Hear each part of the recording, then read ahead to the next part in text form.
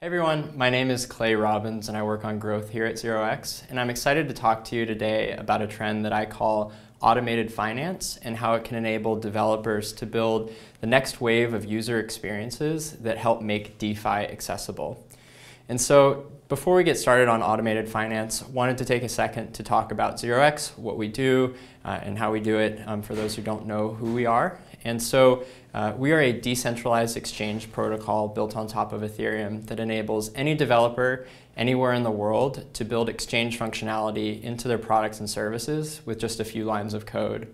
And since we launched back in August of 2017, we've enabled over 100 different teams to begin building products with 0x's exchange functionality.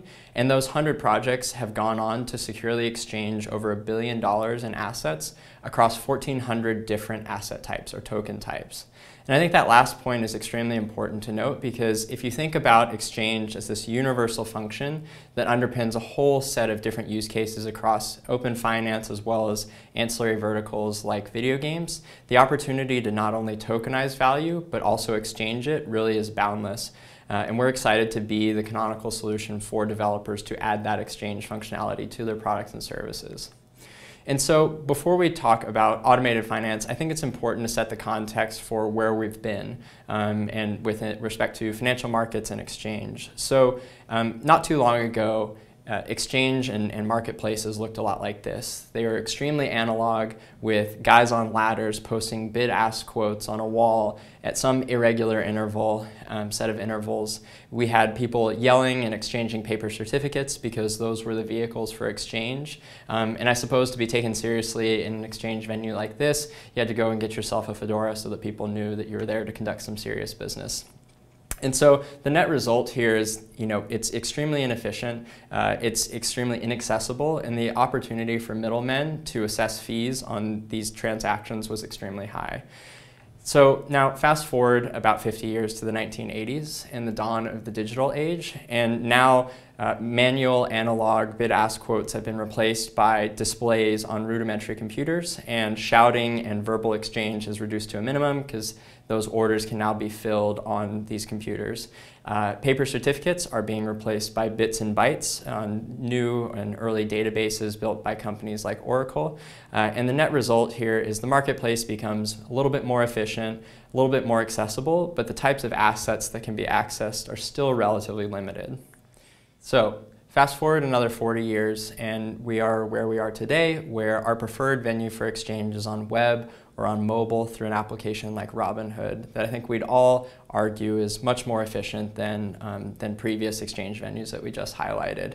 But I think there's still some shortcomings with respect to where we are today, one of which is accessibility. If you think about marketplaces on a global scale, things like Robinhood are still only accessible to a few people in specific jurisdictions. So you probably have to be a US citizen with a US bank account or in some other first world country to access the assets on these platforms. And those types of assets that are available and the functionality associated with those assets is limited too. On Robinhood, you only have access to equities and now crypto, but it's simple buy functionality, buy-sell functionality, as well as options and maybe a little bit of margin trading.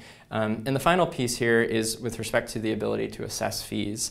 While Robinhood and other platforms like it are free to access and use, and there's no upfront transactional fees, users still may pay a fee on the back end in the form of something like a spread, where someone else in the marketplace for the same asset may be getting a better price than you are. So this cost of convenience is passed along while it may not be an upfront fee.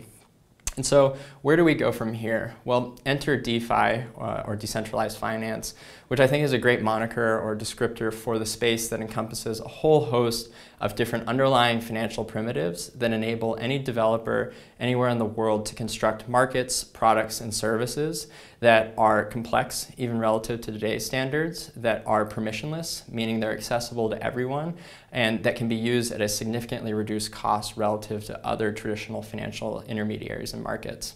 And so some of those key primitives today that exist are things like exchange, like 0x, payments, lending and credit, identity, derivatives, and insurance. And that number of primitives continues to grow, so this is just a small snapshot of what exists today.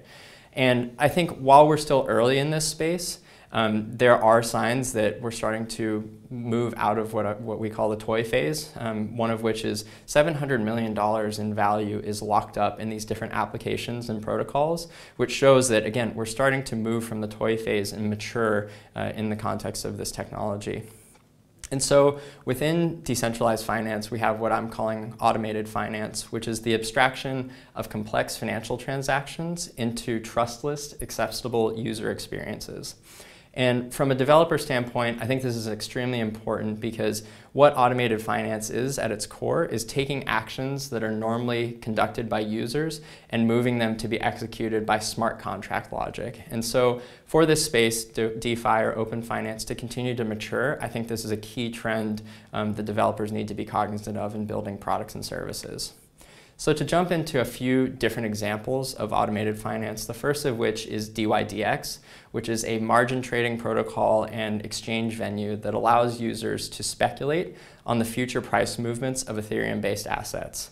So for example, if I thought the price of Ethereum was going to move from $100 to $105, and I have $100 worth of ETH, DYDX enables me to take up to a 4x leverage position. So in this case, it would be a leveraged long position on Ethereum, which allows me to capture greater upside to this prospective trade than I would just taking the position with just the assets that I have.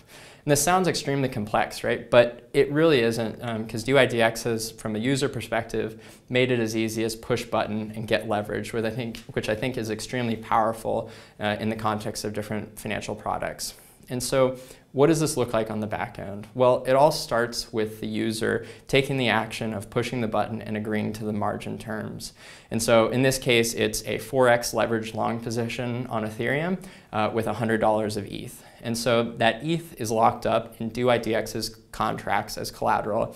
And then the contract on the user's behalf goes out and borrows the requisite assets needed, so in this case, DAI, to continue to build that 4x leveraged position.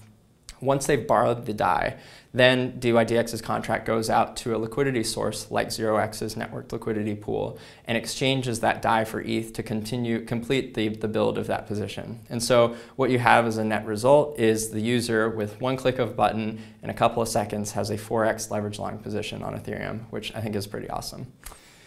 The next example that I wanted to touch on is a product called CDP Saver that is a collateralized debt management platform that enables users to, again, push a button and actually reduce the risk of adverse outcomes associated with managing collateralized debt positions in the MakerDAO ecosystem. So those adverse things could be something like liquidation. And so CDP Saver has a product called Repay that enables any user to press a button and reduce the risk of liquidation. And so what this looks like on the back end is the user, again, just pushes a button and takes the action of wanting to increase their collateralization ratio on their CDP because maybe in the market the Ethereum price is decreasing, which means that the guy that just opened up that margin trade is probably not too happy. But anyway, they want to increase the collateralization ratio on their CDP. So what they do is they push that button, the CDP Saver contract on the user's behalf withdraws some of the DAI from the CDP, and then again goes out to a liquidity source. So in this context, again, it's 0x's network liquidity, and in the inverse of what DYDX was doing is exchanging Ethereum for DAI, and then using that DAI to repay some of the debt that's associated with that CDP, which increases the collateralization ratio and decreases the risk of liquidation. And so what you have here is, again, another complex financial transaction being abstracted away from a user to just and distilled down into a single click, which is great. And this is actually going to get better because today CDP Saver is working on a new product in conjunction with Repay that allows users to set a lower bound collateralization ratio that they're comfortable with. And if the price of Ethereum decreases to the point that that collateralization ratio, that lower bound threshold is breached, then the contracts will automatically do all of these transactions on behalf of the user. So no user interaction is actually even needed, which again, I think is awesome. And so within DeFi and within automated finance, there's another term I wanted to highlight, which is contract-fillable liquidity, which I believe is the engine that powers automated finance. And so at its core, what contract-fillable liquidity is it's the programmatic swapping of tokens by smart contracts rather than humans. And so this makes a lot of sense, right? Why would you have a user interact with half a dozen MetaMask pop-ups when you can just delegate that responsibility to a machine that's much more efficient in executing these different types of transactions? And this doesn't have to be terribly complex. For example, in the context of buying a great piece of land in the game Decentralized, or the virtual world Decentralized, a user has to have the requisite asset, which is mana, to purchase this land. So for this Central Plaza estate, you need a certain amount of mana, but what you see in the wallet displayed here is that that amount of mana is not sufficient to purchase that land parcel. However, the user does have a bit of ETH in their wallet, so they could build up enough mana in the wallet to actually make that purchase. And so without contract-fillable liquidity, what the user would have to do is go out to a decentralized exchange, or God forbid, a centralized exchange, and exchange that Ethereum for mana, come back to the Decentraland platform and execute that purchase. And if this is a great piece of land, or if there's an auction being conducted, that land can be gone before that transaction is complete. And so with contract-fillable liquidity, all of this can be automated with a single click. So users push the button that says buy land. The contracts swap that ETH for mana using, again, a liquidity source like 0x, and then take that new resulting mana and purchase the land on the user's behalf, all while the user remains in the same experience or same interface, which, again, increases efficiency and allows users to execute transactions with just a single click as opposed to multiple interactions. The final example that I wanted to cover is what's called atomic risk-free arbitrage that we see as the majority of contract-fillable liquidity volume today. And what that means is that you have different types of exchange, decentralized exchange protocols like 0x, Kyber, or something like Uniswap. And oftentimes across these different platforms, there are price inefficiencies. And so what many of these arbitrage bots are doing is interacting with each of these contracts to atomically, without any latency, take advantage of these price inefficiencies, which may be as small as a few cents, in order to profit on these nascent, inefficient markets. So in this example here, what we have is we have a difference in price across Kyber and Uniswap for the BAT token, and you can see the series of contracts that are being interacted with that allow for this bot to take advantage of this arbitrage opportunity. Now, while this does represent the majority of contract-fillable liquidity volume today, we believe that as other use cases like the Decentraland example that I gave, or like margin trading with DYDX, or collateralized debt management platforms like CDP Saver continue to proliferate, that the markets in which those tokens exist become more efficient and the opportunities for arbitrage decrease. So while this is the core use case today, I think that it'll go by the wayside here in the near future. So to wrap things up, I want to leave you with a piece of review and then a couple of pieces of advice in the context of developing with contract-fillable liquidity. The first is that automated finance is what makes DeFi accessible, and contract-fillable liquidity is what powers token abstraction. And so from a developer standpoint, what you should be focusing on is the desired outcome that you're working to achieve with a given action that a user is taking, and then use that to inform the underlying infrastructure or smart contracts that you're going to interact with when building your products and services. And then the last point, I think, goes without saying, is machines are much more efficient than humans, so any chance that you have to delegate an action or responsibility to a smart contract that means that the user doesn't have to take that action, the better. And so to wrap things up, really excited about what automated finance is as a trend within decentralized finance.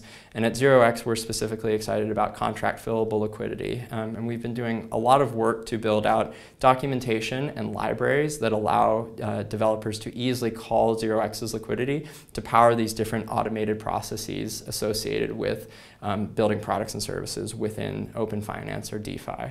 And I'm happy to talk to anyone out there that is excited about the opportunity or just wants to learn more. So feel free free to reach out to me at clay@zeroxproject.com or on Twitter, which actually may be a little bit faster, at CrabbyLions. So thanks for listening and look forward to hearing from you.